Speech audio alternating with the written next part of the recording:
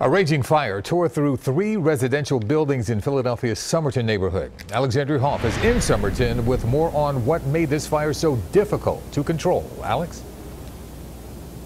Well, Yuki, we do want to say that one firefighter was injured in this. They were treated on scene and then transported to the hospital in stable condition. But as you said, there are several different factors that made this fire so difficult to fight. It was the heat and, believe it or not, the location. Oh man, what is going on? Then I'm looking, I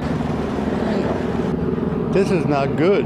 It was almost 3:30 p.m. when Joe Mallon took notice of the sky. Boom, black smoke's up again.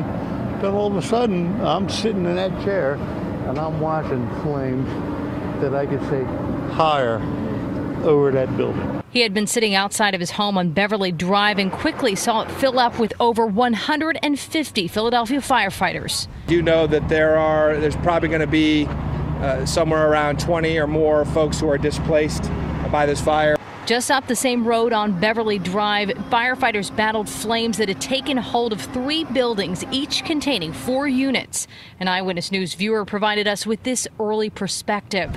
Fire officials say wind and heat played a role in the fire's ability to bridge between the buildings. They are investigating if utility lines may have been a factor as well.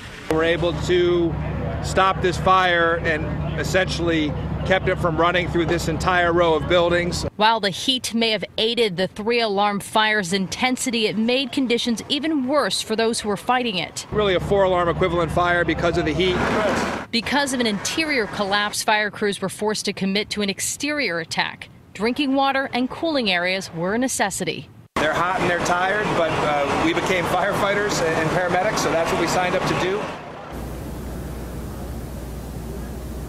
All right, so let's talk about this location for a moment. This is a residential area, but the homes affected actually back up to this grassy area by a railroad track. It's not easily accessible by fire units. They were able to get one back there, but it really wasn't easy. And Commissioner Teal actually said it reminded him of fighting wildlife fires out west. As for a cause, one has not yet been determined. Reporting live in the Somerton section of the city, Alexandria Hoff, CBS 3 Eyewitness News. Thank you for that, Alex.